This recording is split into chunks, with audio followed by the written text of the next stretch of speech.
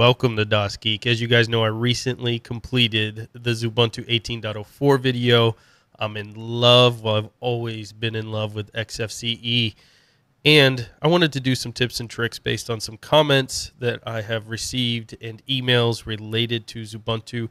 Some minor issues people are having and how to work around those if you come across them. When I say issues, it's really just preference stuff. So I'm going to show you some ways that you can create some unique customization within Xubuntu, and also to allow you to have a little more control over certain things. And we're going to go deeper into the move to the next monitor shortcut in case you're new to setting up these type of things and need a more specific walkthrough. So the first thing we're going to start with is a Firefox issue.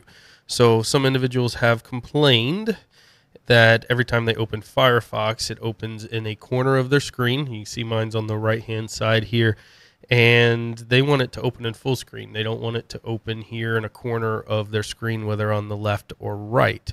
So there is a quick way to fix this using the Firefox. There are actually probably many ways to fix this, but this is the quickest one I think that you can do. It's ProfileManager. Yes. So if you type that into your terminal, Firefox space dash ProfileManager, notice the P and the M are capitalized, you're going to receive this little pop-up box here. And this is going to show your default profile. Now you could create a new profile, but keep in mind you're going to have to move all your settings and everything over there. Or you could use the current one that's default, which is what we're going to use. And we're going to start Firefox, and you can see it starts in the corner here. And we're going to make it maximized, and then we're going to Control F4. And now it will save that to our profile. So now when I open Firefox, look what happens. Boom, it's in full screen. Every time I open Firefox, now it will be in full screen.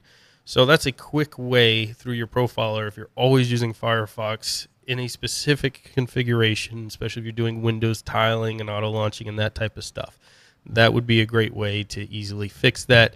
Now keep in mind, if you close Firefox in a different position or a different size, then it's going to save it there as well. So that's how you can easily get into there and manipulate that. Let me get this off my screen. I was playing with something earlier. Look how beautiful. Look how beautiful the desktop is. There's no icons on here, anything, but if I go over to the left, you might have noticed this beautiful dock here. And it's just very light because, you know, I changed the opacity on it. Of course, if you want it bright and brilliant, you can do that as well. And that's the next feature I'm going to talk about. If you right-click on a panel, you can go into panel preferences here, and we can add additional panels. This isn't Docky, although you can use Docky or any other Docker. This is a custom panel. So if I go to panel 1 here, you'll see the little red dots that encircle this. That's what we're doing here. So the little red dots are encircling it, letting me know we're working on this one. And you can see I moved it from horizontal to vertical there. And we have the output automatic, span monitors and lock panel off, but I can lock it now and keep it there. But in case you want to add icons to it later, we can also have it always hide, or we can have it intelligently hide. So when we move a window near it, it disappears. We can change the row size, the number of rows. The row size here is 52, number of rows 1, and length of 13. And if I wanted to add more icons, I could increase that length as I add them so that they show up there. Under appearance, you can see the opacity here that I have for the enter and leave. And then the items are the various launchers that I'm just dragging and dropping onto here from the menu. So if I wanted to say put Hollow Knight over here, then I could just drag and drop it, and you can see it creates the little squares around where I'm about to put it. And I don't want that up there, but just showing you the example. So create your own dock. That's very doable in Xfce. So let's go back to the screen here, and what I want to show you now is the ability to move screens between monitors. Now I covered this in my first video, but I'm going to do a little more in depth here to make sure you guys who may be new or haven't used this type of script before, you know how it works. So I'm going to do Ctrl Alt N because that's what I binded it to, and you're not going to see it, but it's moving between my left and right monitor every time I click it. This is fantastic for gaming. If you're in a full screen game and it opens on the wrong monitor, you just click on the game or whatever application you want to move and Control N, and it's going to move it between your monitors. Much easier than messing with Steam settings and those type of things. So to do this, what you're going to do is open Firefox. You're going to go to my GitHub page. The easiest way, I think, to get there is just go to DasGeek community or go to GitHub and search for DasGeek. And if you click on the Linux section here, we've got tons of software and things for you to look at, but you can just get to this bash script is what's linked there automatically, but you can go here and you will see when you click on more. Let's open this full screen here. That we have moved to next monitor down here, and let me move myself so you guys can see that.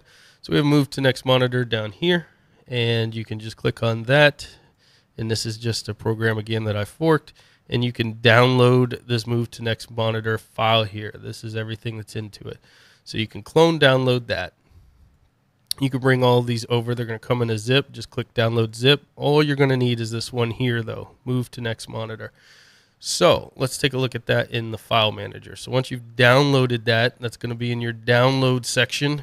You're going to grab that move to next monitor file only out of that zip after you uncompress it and move it somewhere. You could leave it there if you want, but move it somewhere where you're not going to accidentally delete it. So I have it in my home folder here under DasGeek, and you're going to right click it, properties, go to permissions, allow this file to run as a program. Of course, in the terminal, you could see chmod plus X as well, if you want to do it that way, but this is the GUI version. Just allow this to run as a program.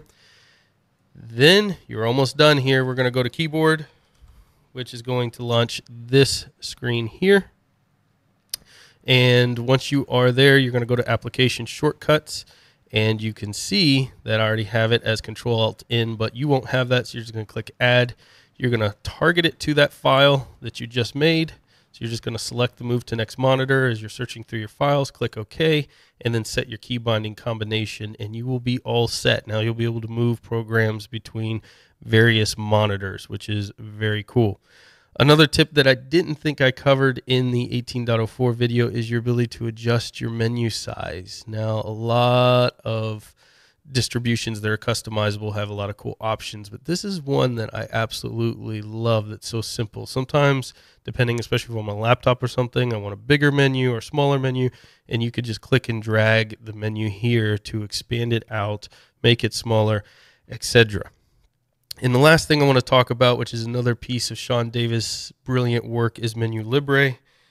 Him and all of his brilliant developers that he works with here for Xfce. So Menu Libre is called Menu Editor within Xfce. And here you can create your own menu. So if you look at this, it may look a little bit daunting at first, but trust me, it's not, because it's an exact match of what's here, right? You've got accessories, development, web shortcuts, but you won't have web shortcuts because we created that. So to create your own menu, all you have to do is go up here and click add a launcher or add a directory, add a separator, so you can separate things as well. So I added a directory as web shortcuts, and then under that directory I clicked plus again and did add launcher and created a launcher using XDG open, so XDG -open and then the name of a website, so that I could get to my own page or any pages you wanted to have bookmarked, etc. really quickly, or you could set it up to launch certain programs or anything you want, but wanted to show you the power of Menu Libre and that you can create your own menus and customize the icons and everything that go along with them so that you have more options within your menu, make it more powerful. So if I go there and click on DasGeek Community, it's going to open Firefox in full screen because that's how we saved it, and go to the home page there. So those are the quick tips and tricks that I've learned for Xfce. Isn't it lovely?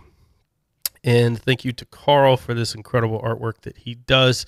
Also, we've just launched Patreon for the first time, so if you want to go out there and join that, there are things that I put out there like show notes. And recently I posted my notes from December of 2016 when I had just completed the 30 Days of Linux, and I was writing the notes before I did the final episode on that series. It's very interesting to look back. I'd forgotten that at that time, the distro that I left Windows for permanently was Ubuntu Studio, which of course is Xfce. So there you have it. Thank you guys again for watching, and until next time, get out there and fill your brains. Don't get too small. Does not watch the video.